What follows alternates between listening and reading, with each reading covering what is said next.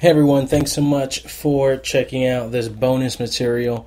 Again, you're only receiving this either because a friend really, really likes you and they shared it with you, or because you're an exclusive member of the Panvisio email list. I have a cheesy nickname for the email list, the Pan Visionaries email list, because we really want to expand your vision and give you alternative perspectives on social change issues. And also we want to expand our vision of what it means to have solutions for social change. That's hence Panvisio, the name of the organization. So this was a bonus material from an episode with Marita Richardson, where we, on the tail end of the episode, we were talking about racism and how to talk to people about it. How do you talk to white people about racism? And is it even worth it? Is it so sensitive that you just shouldn't do it because it just doesn't go anywhere and you're more productive in enlightening your own people of color, the brown people or black people? And so, it's one of those things that we kind of go back and forth on. And I myself am a little conflicted about this because on one hand, those in power are more often than not white people. And if you're listening to this and you're talking about, but the president is black, I don't have time for that kind of like a superficial response. That one person who, by the way, has been president for the last 8 years, has been stonewalled in almost everything he tried to do.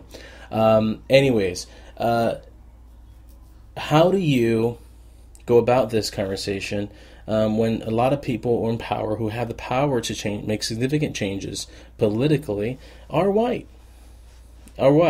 And again, I'm speaking in generalities, and I hope I don't, get people upset when they try to point out the one exception to the rule. You got a Latino this, or you have a black person who's charged of that, and everything's fine because we have some cases of people of color who are exceptional and who have, quote unquote, made it, and so can everybody else. So that, which makes my point even further, that talking about this with white people sometimes doesn't get anywhere. You're more often better off trying to empower your own community and educate those who come from similar backgrounds and places where you grow up. So with that being said, I decided to do an experiment and say, hey, what if I get someone who's white on the show, and they're anonymous, but they're still on the show, and try to take a stab at it as an experimental piece and talk through some issues about race, identity, and social political conditions of black and brown people. And I gotta say, part of me feels I was a little too soft. I was trying to be too nice, and I kind of feel a little vulnerable sharing this episode because in some levels I feel like I let people down because I could have done better, but at the same time I am giving myself some grace in this whole thing because it's an experimental episode. I may do this again, and who always hits it out the park the first time they do it, especially when you know it's being recorded, right? You get camera shy, except you're in audio shy because it's audio recording. What else can I say about this episode? My conclusion on my first episode, I can't really say whether I'm going to spend as much time on trying to talk to white people and really get them to understand this. But I'm not sure I'm going to give up either. I might try this again with other people in different capacities. But either way, please give me your feedback on this and let me know what you think. And also, I want to give you some context on why this the post that we're referencing. So it was directly after the Alton Sterling murder, and someone made a post on her timeline, not on her timeline, but she saw someone on a social media outlet. I'm sorry, name the person, but you don't turn on the TV and see your people being killed, exploited, slandered, etc. You have no idea what it is to be oppressed, yet you sit here and comment as if you're a minority yourself. You want my honest opinion? I can't wait till Bloods, Crips, Latin Kings, etc. start aiming their guns at cops instead of at each other. And then someone writes, that's going too far, and then someone else says something else, they reply. And so this set her off, the person I'm going to be speaking with. It set her off. on this post, which kind of had a lot of comments. And this is her post. I've tried to keep my mouth shut, but I really can't do it anymore. It's if I see one more status saying you people don't understand us and what we're going through, I'm going to flip out. You people? ?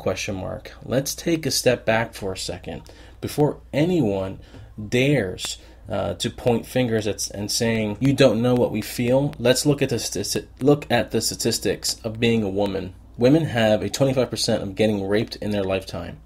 1 in 4 women will get raped. Why aren't people protesting that? Side note, I think they are. They do. As women, we are constantly told to watch out and be safe because of the dangers we face. We live every day in fear of catcalling, domestic abuse, and rape. So before anyone wants to sit there and tell me I don't know how it feels to be scared for your life, look at the facts and shut your mouth. Thanks.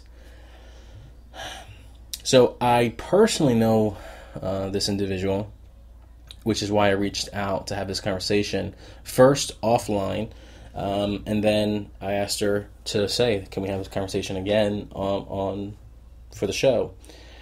And the reason why I wanted to do that was because I care for this person. I know this person. I saw them grow, and it doesn't matter how I know this person.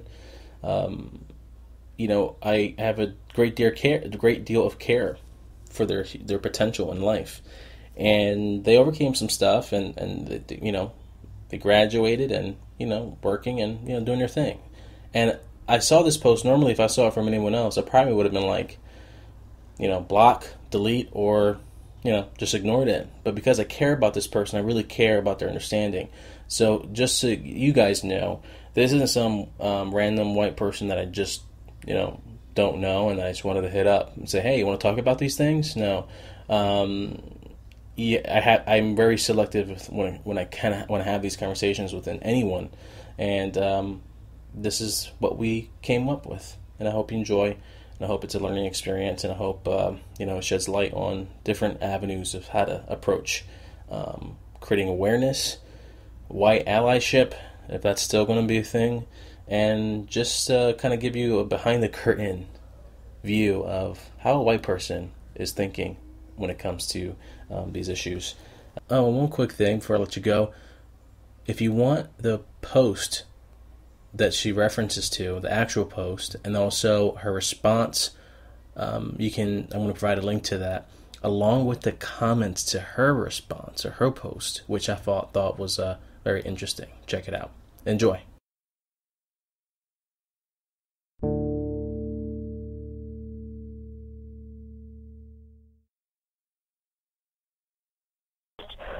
Like you said too, there was a ton of posts all over social media. A particular post that I saw that really set me off, a person I went to high school with, an African American, posted his opinions, which, everyone's entitled to their own opinion, but there was a comment where he had wrote that he hoped that all the gang members get together and start to shoot the police, and he can't wait for it. And that just really triggered. And my post was more about, he wrote a lot in his post, you people don't understand. And I kept seeing a lot of people, black and white, you people will never understand what African Americans go through. And my post was saying, that may not be so, but I'm a white female in, America, and I do understand discrimination to an extent. I've been in situations where I've been looked at as not adequate enough for a job because I'm a woman. I've had people shake my hand and say, oh, hello, sweetie, and not be treated the same. And, I've been, we had discussed that I've been out to a bar or a club with people, and, my friends have been sexually harassed when we're out. And it's like, okay, I don't understand to the full extent, I guess, but I do understand how it feels to be harassed and discriminated constantly as a woman. And then what was the response on social media when you posted that? Because I actually I don't really recall, and wanted to know what was in your immediate circles, what was that like? I did have two people, two girls that I had went to college with, comment on it, and the one, she was like, well, I think it's a different case here. It's very different being African American. I mean, both girls that had made the comments were white. And they're like, yeah, it's different. And, we talked about it, but the one girl that I had interacted with, she was very negative and saying that I didn't understand at all, and it was not the same at all, and, how dare I compare the two, and to not put on a show for social media, I messaged her separately to speak with her, and she told me she has a boyfriend now that's African American, and her ex-boyfriend as well was African American, and she told me, you don't understand. She said, when we were together, we were at the movies, and he just came out of the bathroom, and police were asking him for his ID, and when we left, I got pulled over. They tried to charge me, and he got arrested because he was mad and hit my car. And I mean, that was why she was so mad at what I had wrote. But we settled it. We both agreed. I wasn't saying, well, African American people don't feel discrimination or anything, but I was just some of those people that had written, well, you people. I think that had really irked me and just pushed me to write that post. Yeah, and I think that's a great way to term it, to push you to write it. In hindsight, would you have written that post that way, or would you do anything differently about that post? I think I would have kept it the same. I mean, I still feel the same way, and I want to make sure, to clarify, I'm not saying that as a woman that what I go through is any more or less than what African American people are going through, and I think that's how my message got misinterpreted. I was just saying to the people, and I did specify my message for the people saying you people, because I mean, like I said, I don't understand. I've never been African American. I will never be African American, so I don't understand the discrimination, but I do, to an extent, know how it feels to be discriminated against. So I think I would have kept it the same. I mean, maybe I would have clarified a little bit better to whom I was speaking, but I think I would have still posted the same. Yeah, because I think that's the big thing about having these conversations or even communicating that. It's almost like you got to put 3 or 4 huge disclaimers, because it's a funny thing. People would insert the code almost, coded language, and that's a big thing in terms, especially when it comes to news coverage from the right. Conservative media, they're prone to use code messages to kind of explain away certain things because they can't go outright say certain things for fear of being called racist or whatever, or bigoted or whatever. And so people speak in code, and so it's almost like you're walking in a field of landmines, where it's like if you say something, it's almost like you have to go to the 10th degree to be explicit and qualify everything that's said. And that's a big thing. I liken it to this. I mean, there's levels of suffering, right? And levels of discrimination and oppression and whatever. And females in general definitely have seen their fair share of that. When people say you don't understand, you mentioned the word push to write that. It doesn't seem like this was the first time you've heard that phrase, like, you don't understand. Yeah. Can you share a little bit more about that? Yeah, definitely. You're aware, I went to a school, and I was in a program, a summer program, that I had been the only Caucasian person, and out of, I believe we were 31, and it was Black and Hispanic, and I was the only Caucasian person. And when I had first started the first week, it was very difficult for me, not dealing with people of different ethnicities, but just everyone had their, the Spanish people were together and the African American people were together, and I was just, okay, And when I eventually became friends, and I mean, some of them still are my closest friends, they said, "Oh, well, you white people, I thought you were one of those white people, and I was classified as you white people." And that's when I first realized, I was a kid, I was 18, I realized how bad of a race divide that we do have. But yeah, that was when I had first heard that whole you white people. And at first I did take offense to it, but eventually, like I said, I became very, very close with everyone in my group. So it didn't bother me as much. But yeah, I think that's when I first had started.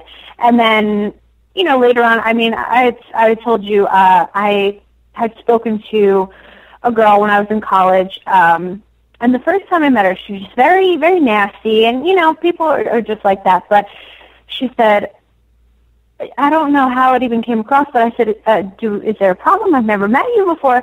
And she said, yeah, I don't like you because you're white. And I was a little taken back by it, and I said, excuse me? And she's like, I just don't like white people. And I was like, all right, yeah, I mean, everyone's entitled to their own opinion of who they like and don't like, but I said, you don't know me. And she was like, you white people are all the same.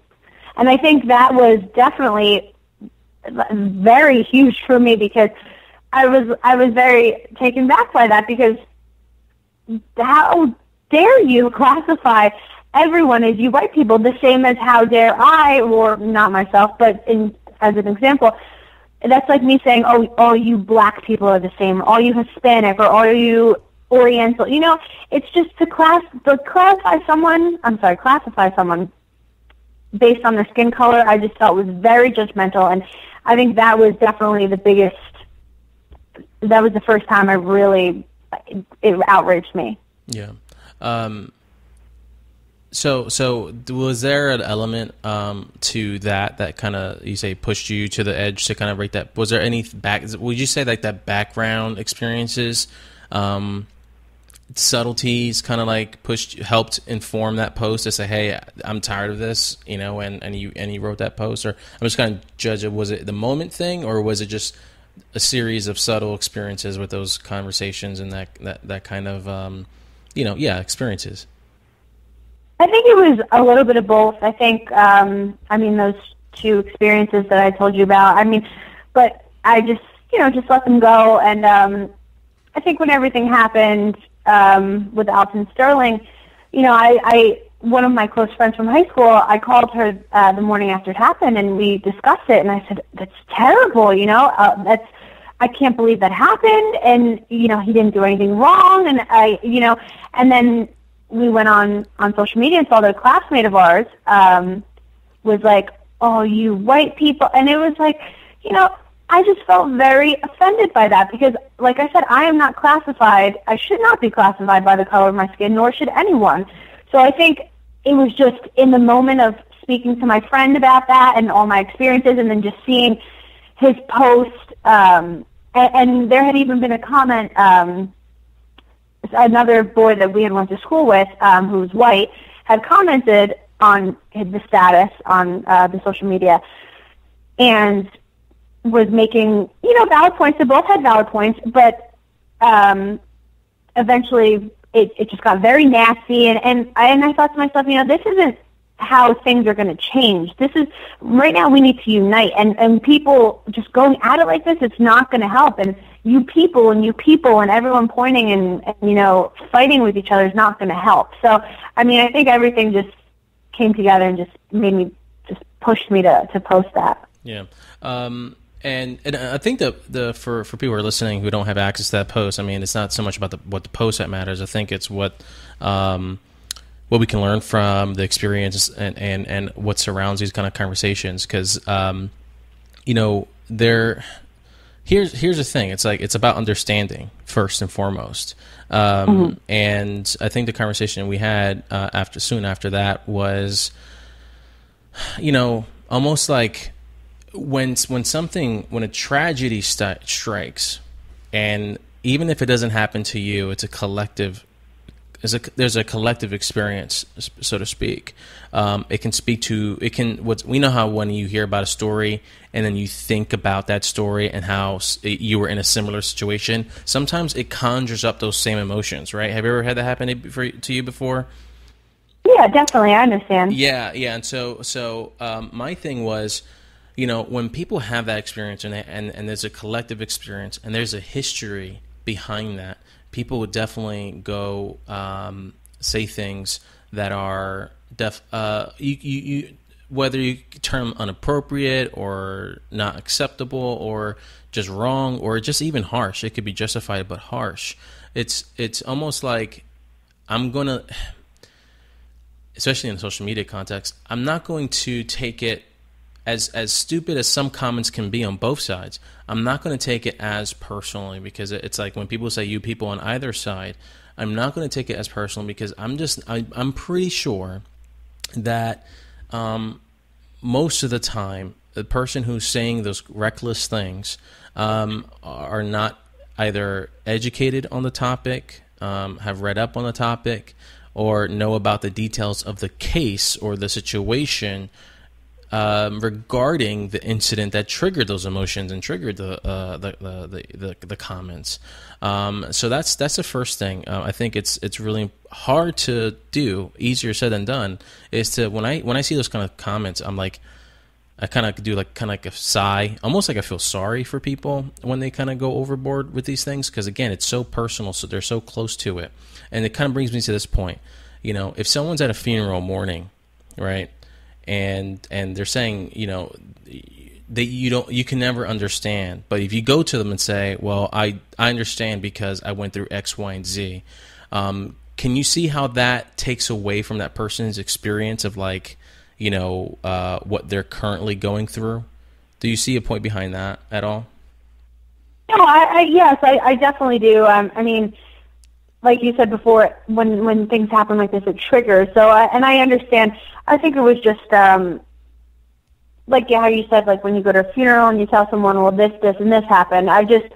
For me, reading all of the posts that the person I went to high school with, it just, I've seen other posts the whole week, and I didn't post anything, but just seeing stuff like that, I couldn't. I just couldn't bear to not post something, because it was just like how you said, everyone, if you're at a funeral and someone loses someone, and I could see everyone's outrage, and it must be terrible, especially like for the Black community, especially, to lose two people that were, and I'm sure you've seen the videos, doesn't look like they were, doing anything for what they got.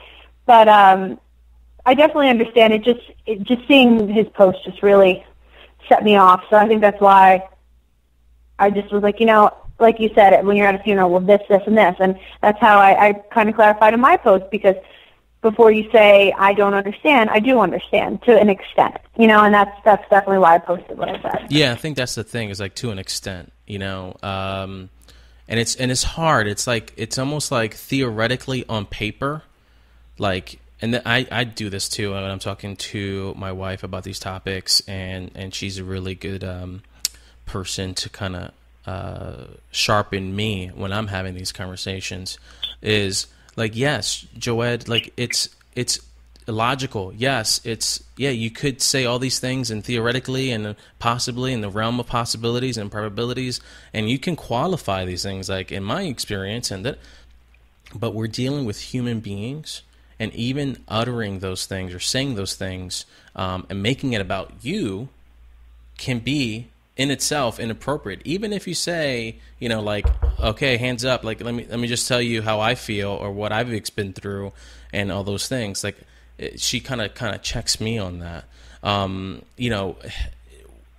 I get it. Like the trigger from that post really kind of put you over to say those things. Do you? I mean, I think those kind of experiences triggered that person too. I mean, do you feel like it's that's the at that point in time, it's to say, especially when someone's like a day or two after the fact, do you think it's appropriate to kind of like make that point, like, hey, I know to an extent, like at least this much, even then? Is it worth it for you to do that, to make that point against someone who's kind of like, venting how they feel? I mean, I have him on multiple social medias, and I mean, like I said, it's his social media. He can post what he wants, but he posts things like that all the time. Kind of, I don't want to say bashing white people, but a lot of times it's things like that. And I don't pay much mind to him. I read what he writes, but I don't say anything. But I think. But it did get you that one time, though. It did. I needed to post something because I mean. Like you said, it may have been inappropriate, in a time of grief to do something like that, but it was just too much to read and just, I understand, this is my take on it, I understand that the African American community is hurting right now. And I understand when there's tragedy in any community that people are hurting. But I don't think that whether you're hurting or not, that you have the ability to say whatever you want with no one to say anything back to you. I mean, he posted that on social media to get a response, and people did. There was over 55 responses, everyone saying this, and that, So, I mean, my post may have been inappropriate for that aspect, but like I said, I don't think because anyone is grieving that it gives them the right to get away with, everything. And there's, like I said, to an extent, but it's a constant, not, hey, let's unite and fix the world. It's, hey, I hate white people, and hey, white people are the reason this, and hey, I hope all cops get shot, and obviously not all cops are white, but it's a constant just dig at people. Instead of saying, let's fix this, it's saying who to hurt to fix it. And I couldn't bear to read that anymore without saying something back. Yeah, so this goes back to this whole thing about social media.